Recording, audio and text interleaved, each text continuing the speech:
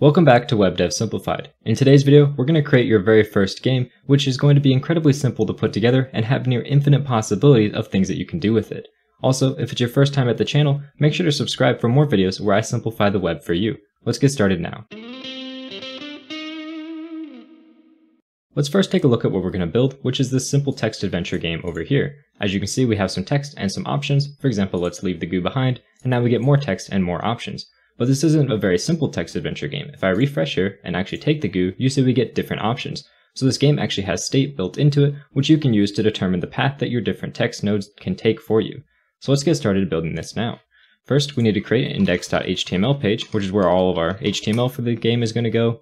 We're also going to want a style sheet for styling our pages, as well as lastly, a game.js, which is going to store all of our code for the JavaScript for our game, which is the bulk of this video. Let's set up our index.html here by just hitting exclamation point and enter, and that'll generate the boilerplate for us. We can just call this text adventure. And inside of here, we're just going to need the basic code to create our container, which is going to contain our question here, our text, as well as our different options. So let's first here create a div with the class of container, just like this. And inside of here, we're going to need a div, which is going to have an ID, which is text, and it's just going to contain our text. This is going to be this first section up here.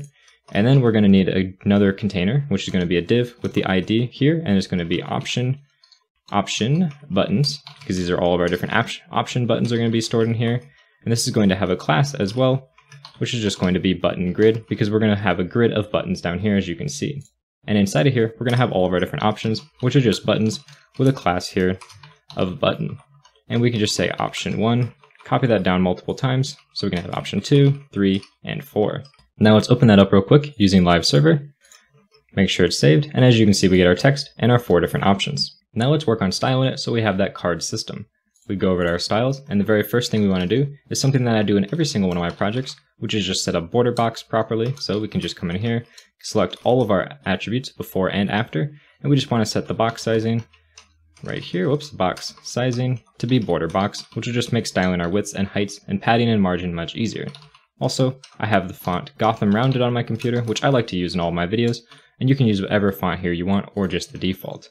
There we go. If we save that, make sure that we actually are linking that style sheet. So we can come in here, we can just say link href is going to be equal to styles.css, and we want to make sure we tell it that this is going to be a style sheet, just like that. Oops. There we go. Now if we save that, you see our font is being applied. Let's also link in here our script tag while we're at it, so we can just say defer, and we want to set the source here, which is equal to game.js, and close that off. Now inside of our styles here, let's work on styling our body first. So we want to have everything in the center of our screen, so we're just going to set padding here to 0 and margin to 0 so that we can get our background color properly. And then we're going to use display flex combined with justify content in the center and align items in the center, which is going to center our content in the screen. But if we save that, you'll see it's not centering it vertically. So what we need to do is first set the width here to be 100 view width, so it's going to take up the entire width. And we also need to do the same thing with height. We just want to set that equal to 100 view height.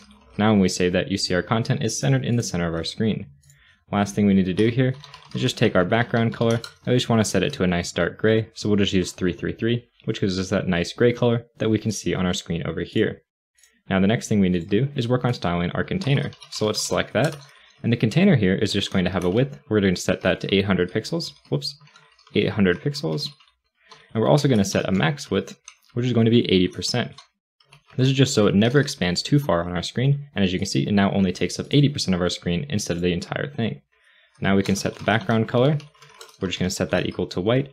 We're also going to set some padding of 10 pixels, as well as we want to make our corners a little bit rounded, so we're going to set a border radius, which is just going to be here of 5 pixels. Now you can save that. We see this is working well, but we want to add a little bit of a box shadow around our object to make it pop.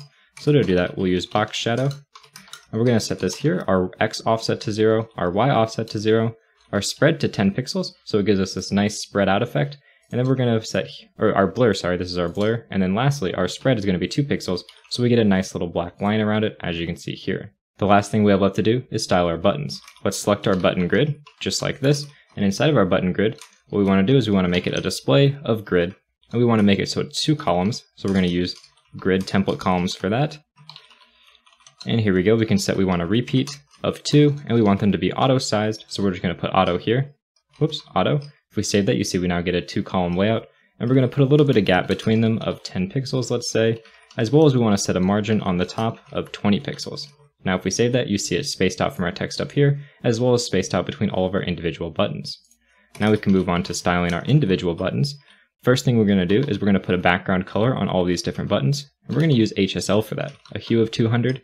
We're going to have a saturation here of 100%, and we want a lightness of 50%. This is just going to be a nice blue color, as you can see.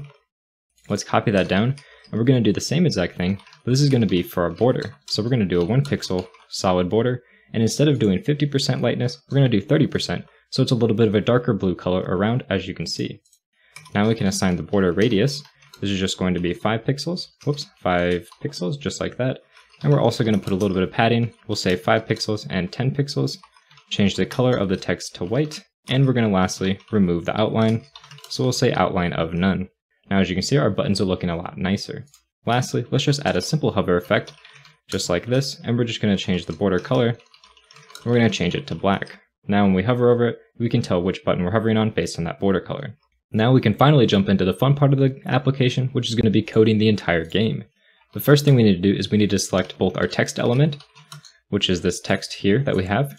So we can just say that that's going to be equal to document.getElementById of text, which we set inside of our index.html here.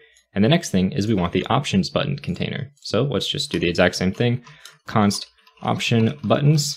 And this is just going to be equal to here, document.getElementById of option buttons. And let's make sure we call this option buttons element so we know that this is an actual element in our application. And now our application is going to have a few different steps. The first thing is we're going to have a function for starting the game. So we're just going to say start game, start game. And this is going to start up our game and set all of our state and application to where it needs to be. We're also going to have a function which is going to happen every time we select an option. So we're just going to say select option, and this is going to take whichever option that we select because we need to know which option we're selecting. And lastly, we're going to have a function which is going to allow us to display whichever option we're on. So we're just going to say that we want to show text node. And we can just come in here, and this is going to take a particular index of a text node. So we're going to say text node index, just like that. Now with all those functions out of the way, let's make sure that we call start game as soon as our page loads. We can just do that at the very bottom of our script like this, and it's going to call this function as soon as everything is loaded. And in here, what we want to do is we want a state function, state variable here. We're just going to call it state. This is just going to be an equal to an empty object. This is where we're going to keep track of what our character has on them, for example, the goo in this previous example here. So when we start our game, we want to take our state and make sure that this is an empty object, and we also just want to show the next text node. So we can say show text node, and we want to show the very first one. And these text nodes are going to be defined down here in a variable, which is going to be called text nodes. And inside of here, we're going to have an object, which is going to have an ID, for example, of 1, which is going to be our very first text node. We're also going to have some text, just like this. This text we're going to take from our previous example. I'll just paste it in here. It says you wake up in a strangless place and see a jar of blue glue near you. Now, from here, we're going to have different options for what we can do. And these options are going to actually have quite a lot of parameters. The main thing you notice is the actual text, which is going to show up on our button here. So our two options are we can take the goo, and then we also want to create another option, which is going to have the text of leave it. So we can just say leave the goo, just like that. So this is first going to be the text for our two different options. But we also need to have an option which is going to set state for us, because if we take the goo, we need to set the state. So we can say we want to set our state to have the goo, so blue goo is going to be true because our character now has blue goo. So this will set our state for us. And we also finally need an option which is going to tell us what the next text node is. So in our case, we're just going to go down to ID of number 2, which we'll create down here. Let's just do that now, ID of 2. And for now, we're just not going to fill anything else out in there. We just know that our next text is going to be number 2. For example, if we leave the glue, we're not going to actually set any state. So we can ignore that and just set our next text, which is again going to be the same one, number 2 in our example. So now that we know how this text node information is working, let's work on implementing our show text node. This is just going to first get our text node, which is going to be equal to text nodes.find. And this is going to take in a text node for each one in the array. And we want to find the one that has the current ID. So we're going to say text node.id is going to be equal to text node index, just like that. And this is going to be the current text node we want to show. And to show the text, the first thing we can do is set the inner text of our text element equal to that text node.text. And if we save that, you see the text is being shown up right here. Now the next thing we need to do is remove all the options. We can just do this in a simple while loop. So we can say the option button element dot first child. So while it has a first child, we want to just remove that child. So we can say remove child of the option button element dot first child. Now if we save that, you see it removes all of our options, and now we can actually go around and adding the options that we need to. To do this, we're just going to loop through all of our options, which is going to be text node dot options, and we just want to do a for each over all these different options. And in here, the first thing we want to do is we want to check if we can actually show that node. So we can just say if show option, which is a function we're going to create, and if we pass in the option and if we can show it, we're going to execute the code inside of here. This is because, as I showed earlier, sometimes we can show some options based on the state that we have up here. So let's just create that function now, show option, and for now, we're just going to actually return true from this every single time. So we're just going to say return true because we don't know how to implement this option function yet. So inside of here, now we actually need to create the option. So we're going to create a button, which is just going to be equal to document.createElement, create element, and we want to make sure we create here a button. And then with that button, we want to first set the text of it, which is just going to be equal to our option.text. And we also want to come in here and we want to set the class. So we're going to get the class list and we're going to add that button class so it's going to be styled properly. And lastly, we need to set up a click event listener. So we're going to add this event listener for click onto here. And this is again just going to take a single function just like this, and it's going to be our select option function, and it's going to pass in the option that we're currently selecting just like that. It'll call down here with that option we're on. And now let's add that to our option button element group. So we can just say append child, and we want to append the button. Now if we save that, you see it's showing up our two buttons down here, and if we click on it, it's obviously not going to work because we don't have anything for our second node that we're going to be adding on to. Let's add on and actually create this. So the first thing we need to do is add the text. I'm again just going to copy this over. This is just going to say you venture forth in search of answers to where you are when you come across a merchant. And in here, we're again going to have our options, which is in an array. And the very first option we want to do is we want to be able to trade with the person if we have the blue glue. So we're just going to say trade the goo for a sword. Just like that. And this is going to actually require us to have goo in order for this option to show up. So we're going to need to be able to check the required state. So we're going to say required state, and this is actually going to take a function, and this function is going to pass in the current state that we have. So as you remember, we have this state variable up here, and this required state function is going to take in that current state, and it's going to check if we have what we need. So it's going to say if the current state dot blue goo. So essentially, if we have the blue goo, then this option is going to show up, and if we don't, it will not show up. And this is going to happen in our show option function here when we get ready to implement that. The next thing we want to do is we want to set the state. So in here, what we're going to do is we're going to make sure we have no blue goo. So we're going to say blue goo is going to be false since we got rid of it, but sword is going to be true since we just picked up a sword from him. And now we can say that the next text is just going to be number 3 here. So let's do that. Now we can copy this down because we're going to have another option, which is going to be trading for a shield. And in here, we're again going to have the blue goo. But instead of setting our sword to true, we're going to set a shield to true. And then lastly, what are we going to do if we don't have any goo? We can just set here that we want to ignore. So we can say ignore the merchant. There we go. And this is not going to require any state, so we can remove this. It's not going to set any state, but it is going to move us on to the next text in our array. Now with that out of the way, let's actually get our show option to be working properly. So what we need to do is we want to check first if we have a required state object. So if this is equal to null, which means we have no required state, then we want to return true. Or if option.required state of our current state, which is just state. So if this returns true, or if we don't have any required state, then we're going to show the option. So this is going to work properly when we get to our second step. But in order to get to our second step, we need to implement our select option function. So in here, we want to get our next text node. So we can say next text node ID is going to be equal to option.nextText, just like this.